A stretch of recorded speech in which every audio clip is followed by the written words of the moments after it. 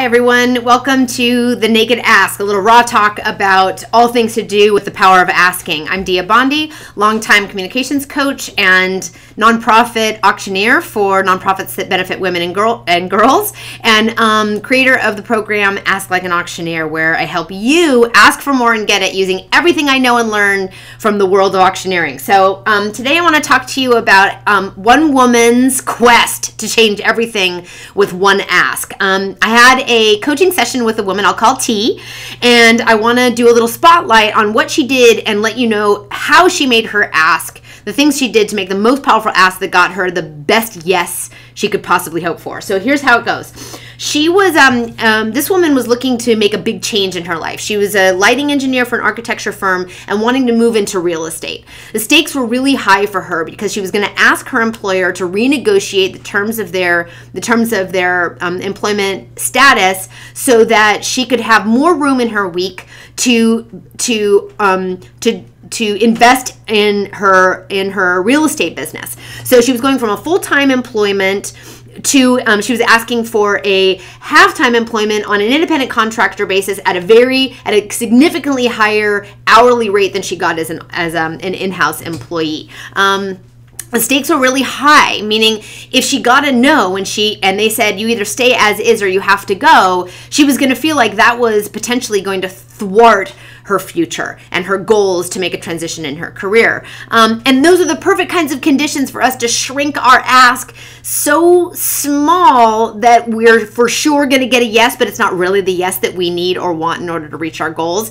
But she didn't do that. She held strong. She asked for what she wanted, and she ended up with a yes that worked for both of them. So here are the three things she did. One, she realized she didn't have to sell herself, meaning she didn't over-explain her ask. She just got right to it. She assumed mutual value and went straight for the ask. That was a huge skill. That's a huge thing I see us do, is over-explain the asks that we're about to make to the point where we basically take the oxygen out of the ask. And then the focus of the conversation is whether the explanation was good or not whether the ask was the right thing to ask for at that moment for the thing that's on the table. So number two, she willingly stepped into her ZOFO.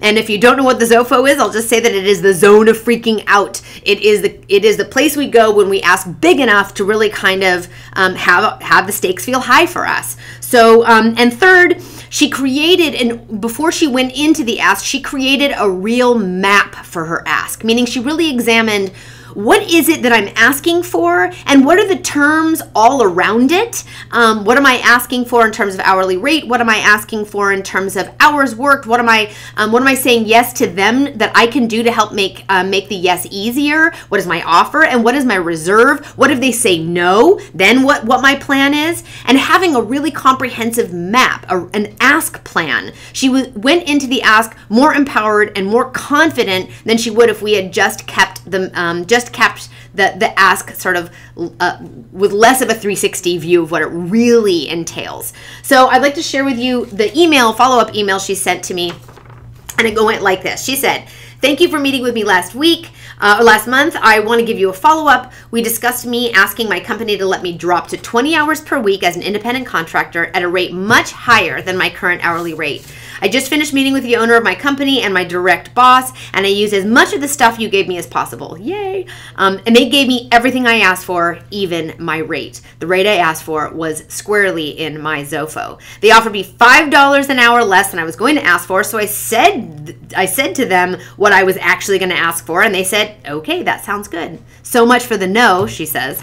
"I really thought I was in the no range, but it turns out that I could have asked for even more. And that being said, I did it.